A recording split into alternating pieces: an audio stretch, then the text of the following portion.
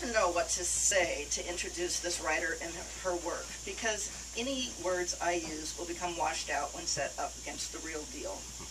Plus, there are so many different angles to talk about. But I'll give it a shot.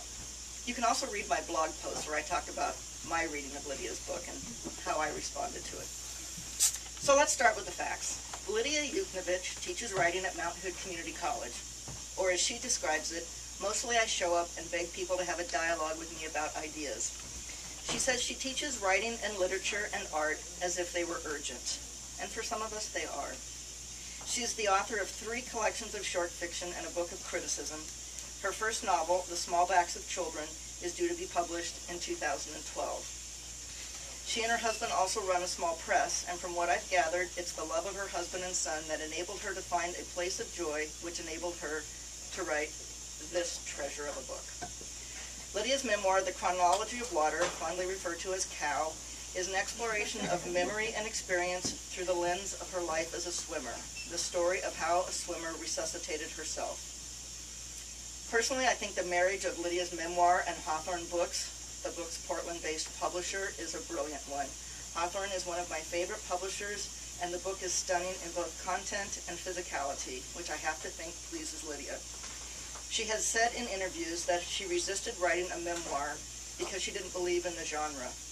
Her creative strategy in writing COW was based on the use of absence and silence and on staying true to the body, and she has succeeded beyond imagined. The reviews of this book have been stunning. Just read the blurbs in here. They are absolutely mind-blowing, and I concur.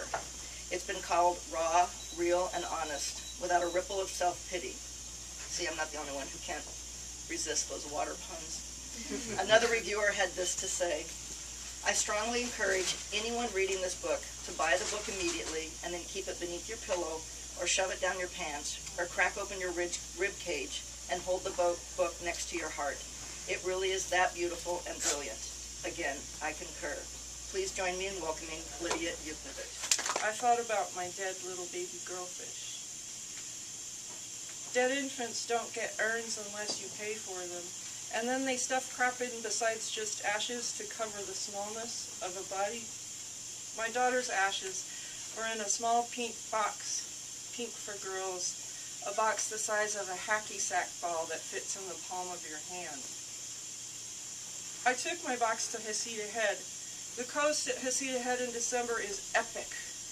Me, my first husband Philip, my sister, and weirdly my parents, near strangers. Pretending to be a family, we walk down over the rocks to the water's edge. The sound of the ocean waves is large enough to stop your thinking. My mother closed her eyes and said a prayer in a southern drawl. Philip sang, I See the Moon, the lullaby my mother sang to me as a child, which made me feel a little like I might faint.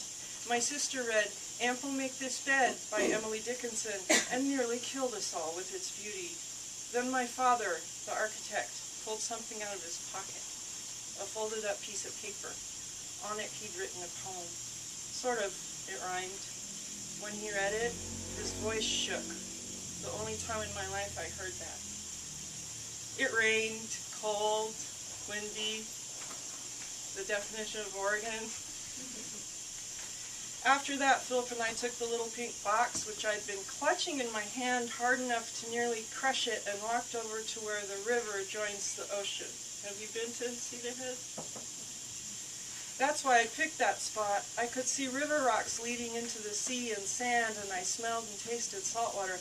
And I don't know if I was crying. My face was wet with ocean and rain, and the lighthouse stood guard, and all the waters of a life met at this tiny nexus. Then I handed him the fragile little box, and he took it in his hand, and I said, throw it as far as you can. So we don't know, we were in college. There really isn't another way to say this. He fucking chucked it. Yeah, so the thing is, that little riverway that leads to the sea at Heceta Head, right there, it has a really mean cross current.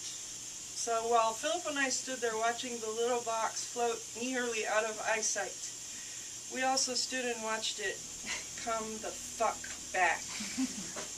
Pretty much to our very feet, knocking itself literally against his shoe. I looked back over my shoulder to where the posse of sadness that was my idiotic family stood. They were far away, almost dots. I looked back at Philip, and then I said, "Try kicking it." I don't know why I said that. Why do we say these things? I have no idea. So he fucking kicked it really hard. This time it didn't go very far at all, and it simply launched soggily into the air and plunked down and circled back to us, only slower and kind of fallen apart this time. So without being able to stop, and this is true in deep tragedy, I started laughing. And he started laughing. I mean, really hard. We were laughing our asses off, and I didn't know how to stop, and he didn't know how to stop. But then the little box began to disintegrate. Cheap-ass pink crappy cardboard.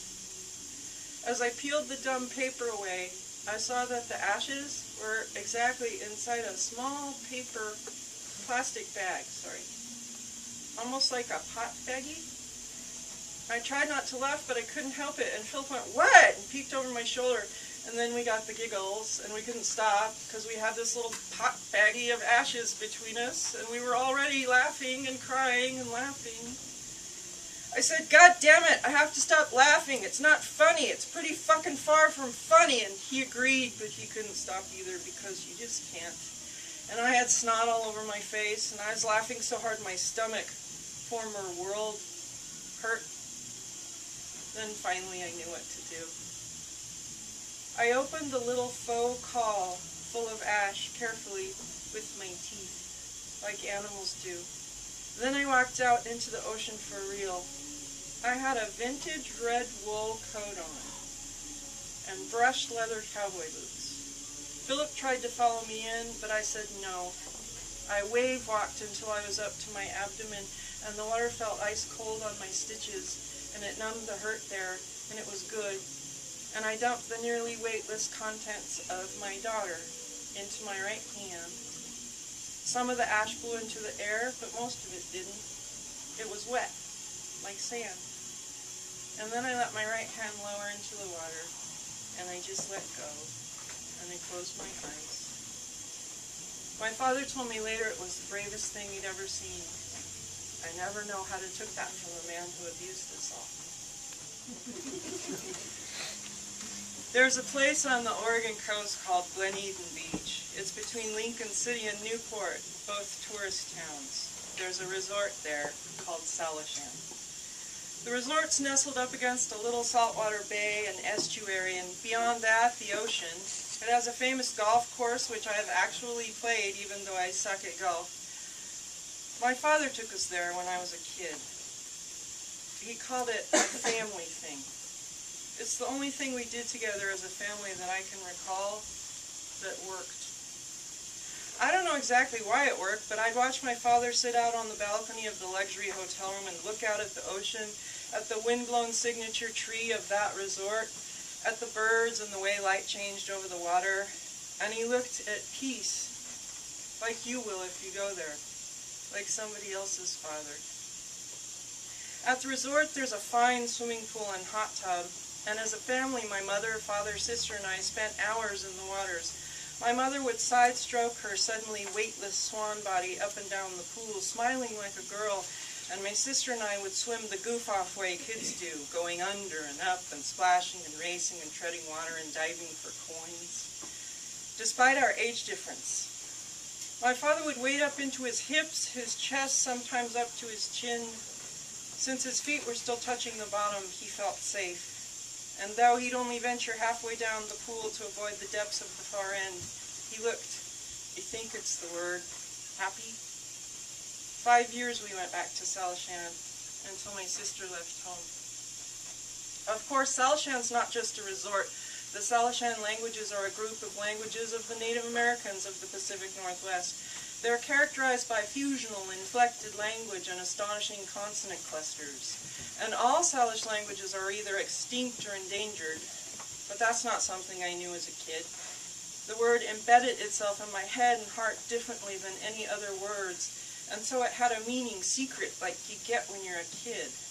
Sometimes when I was hurt or angry or scared as a kid, I'd close my eyes and press my palms to my face, and I'd say, Salishan, Salishan, hoping it could work some kind of magic on the terror of family. After we moved back to Oregon, when my son was about 5, he's 10 now, I took him and Andy back to my Salishan. I didn't know what would happen. Perhaps that kind of return would bring me nothing but sadness, and we were driving to the ocean of my childhood. But I trusted the ocean's pull. When we got to within a mile of the resort, when we drove past the estuary and around the corner where the Douglas firs make a mound of forest in the heart of what is Salishan, my heart let loose. It wasn't the resort. It was the word. It was a space of ocean or peace that offered hope differently to a child. I rolled the window down and the salt air bathed my face. My son, who was 5, seemed excited, but he didn't know why. When you're 5, it's like that. My husband, Andy, said, "Is this it?" "Yes," I said, "this is the place." My son had never been to a fancy resort place like that, so he spent the first 10 minutes running around the room in a little kid glee dance, and then he found the white terry cloth robes in the closet that are customary for visitors. So he stripped naked immediately, put the white robe on, went out onto the balcony, and turned to us and said, "This is the life!"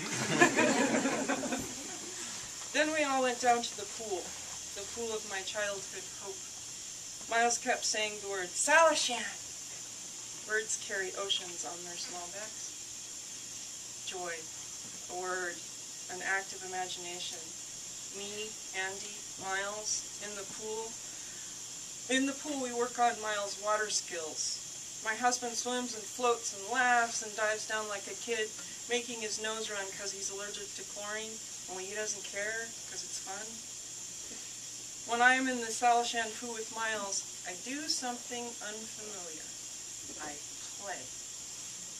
Usually we play water games Miles has invented, all of which involve him getting to keep his head above the water. This time he tells me he has a very important game, and I say, "Okay, what is it?" "I'm going to put my whole head underwater."